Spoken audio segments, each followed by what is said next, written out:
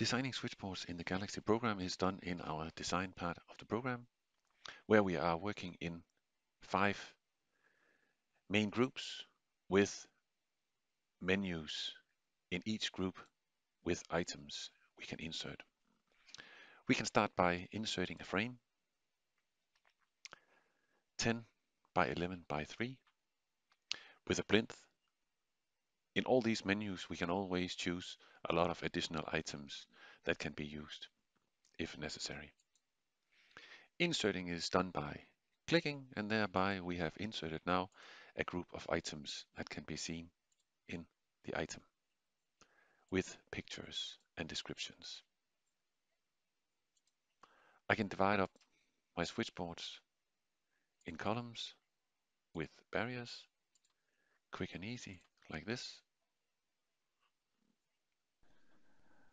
I continue my design throughout the menus, inserting busbar systems,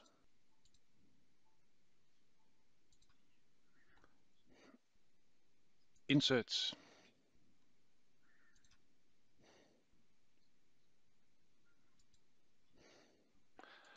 and so on throughout the design.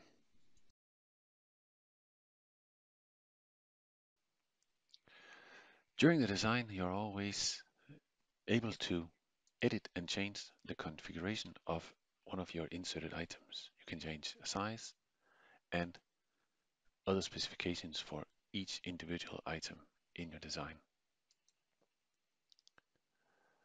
We finish the design by adding some coloring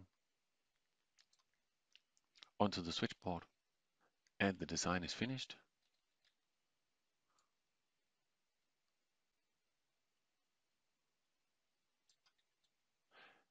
And I can save. And when saved, I open the opportunity to create an export file for 3D or for C electrical. I simply just press the button and the file will be generated and saved in a predefined folder.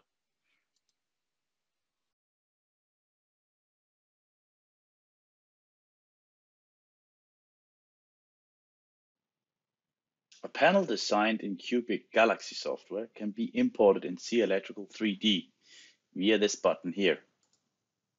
Simply locate the output file from Galaxy and press open. Then wait. Once loaded, a fully intelligent enclosure has been loaded into the C Electrical drawing. Looking into the Explorer, you see the entire structure of the entire closure here, with all the elements in here.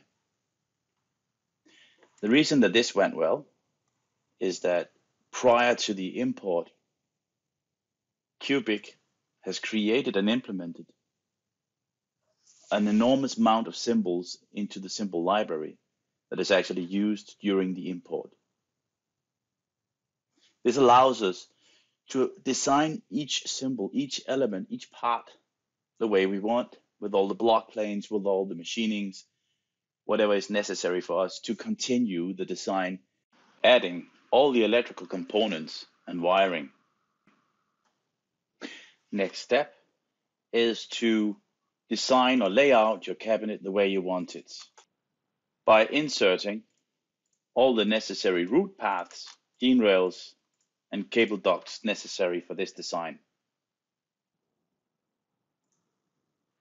And as all the elements already are intelligent, like rails are rails, we can easily start manipulating those via the Explorer here and say show all, for instance, hide all, except selected. And perhaps add a cable duct on the rear side here.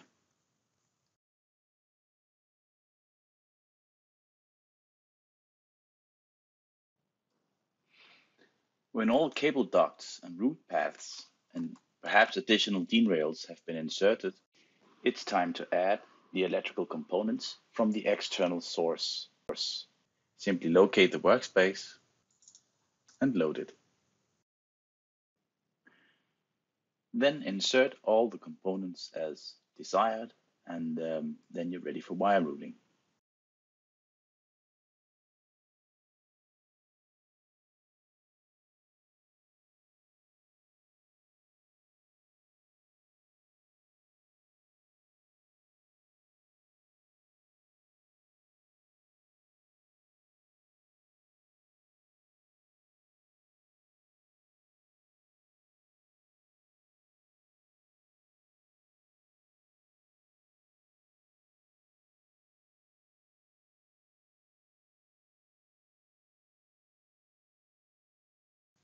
The final thing to do before focusing on output is routing all the wires.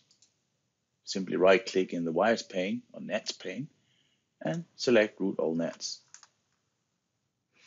Once this is done, take a quick check to see how it looks. Simply hide all the panel doors and see all the wires being routed in here. Now focusing on outputs. As we can see here, this panel door here has some push buttons inserted. It's possible now to take this door and generate any kind of drill hole output necessary depending on the equipment you have. Like so, for instance. Wires 2. Take it to the wires mode, right click and export for machining.